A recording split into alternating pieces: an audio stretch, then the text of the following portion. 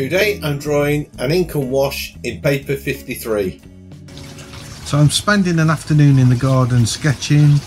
I've already done one on my Samsung Note 8 and now I thought it'd be quite cool to do one in paper 53. So here goes.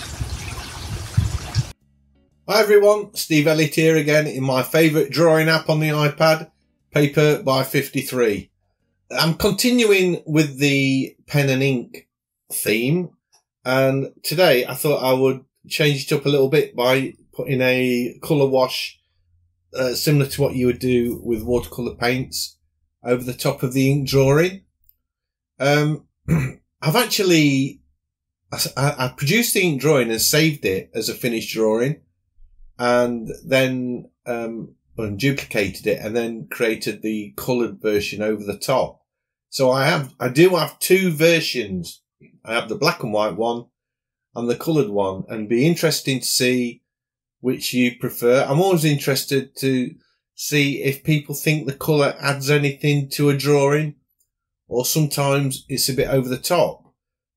Somebody did suggest that the colour, because I put this on Instagram and asked the same question, and they suggested that, well, it might have been Twitter actually, they suggested that I convert the coloured version to black and white, because I did use the colour to add a certain amount of tone, I guess, to the sketch, which isn't really what I wanted to do. I wanted to do all the tonal work with the pen and ink and then just add a quick colour wash over the top of it, rather than it being a line drawing that I then put the tone in with colour, if you get what I mean.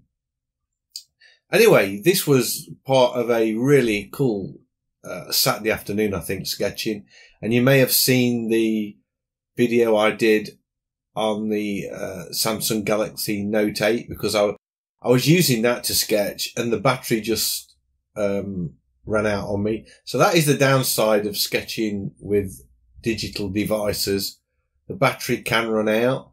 So, but luckily enough, I had my iPad with me, so I was able to continue sketching, because I had not finished drawing. I spent the whole afternoon really doodling and sketching, and it was really pleasurable. It made such a change from working in the studio on my own all the time. There was other people about and chatting and doing.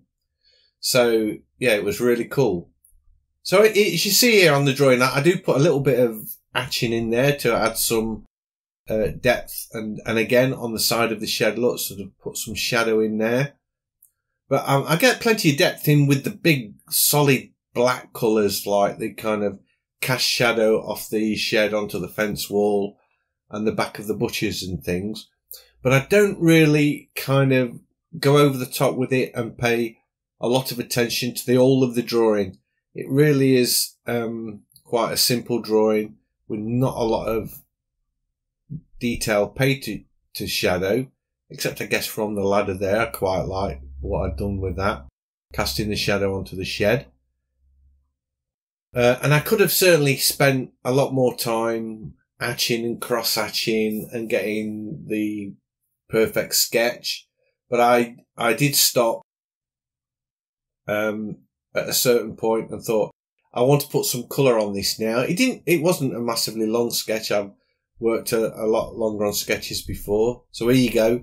You can see I'm now gone into the watercolour brush, and I start adding colour, and I'm going for this bright yellow to start with in the leaves, and then picking up the green. And it's interesting that I pick something like the leaves, such a small part of the drawing, to start colouring first, because usually I whack the sky in first, and I think in actual fact on this one I saved that till last.